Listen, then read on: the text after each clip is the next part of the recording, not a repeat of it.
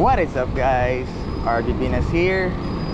Kita na naman tayo sa Daang Hari. Higitain natin yung tropa kong isa pa, si Jed with Jean again.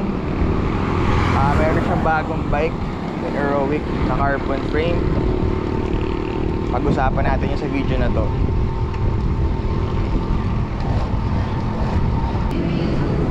At ayan na nga po yung dalawa guys.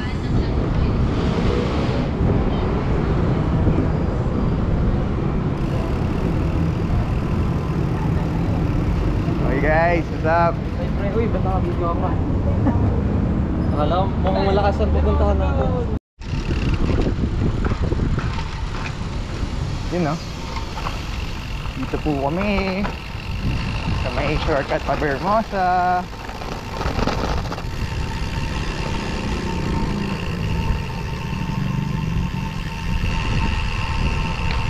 So balik na po kami ng Bermosa, hindi na kayo may KLD. Tanghain na din kasi.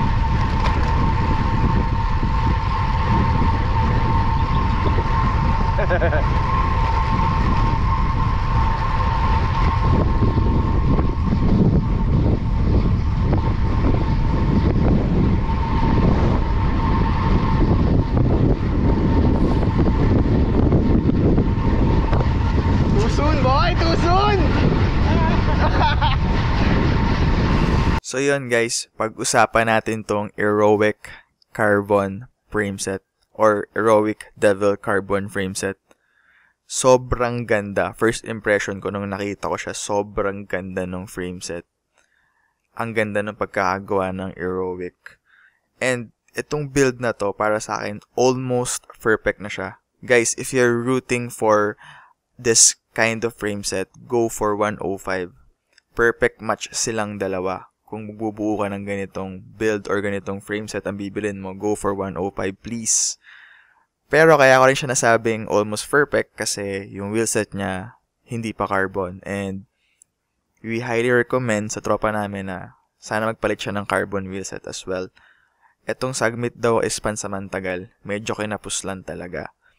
And yung handlebar niya, carbon na rin from Lazada. Upon testing the handlebar, medyo okay naman, solid. Yung saddle niya, carbon din from Lazada.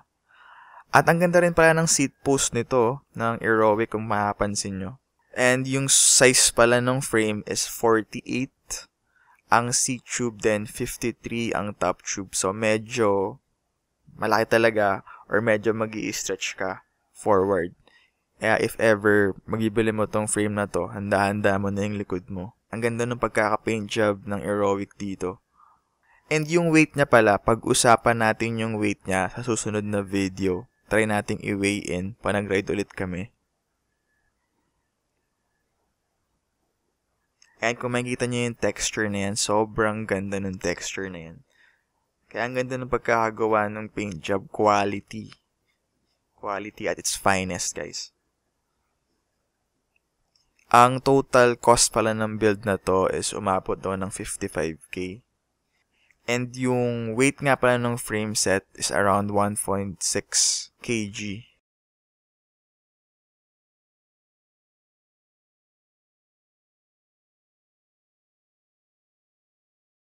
Guys, ito ko na natapusin tong video na to. Sana na-appreciate nyo. And if you're really rooting for this frame, go buy it. Sobrang sulit ang gastos mo. Panalo. And subscribe.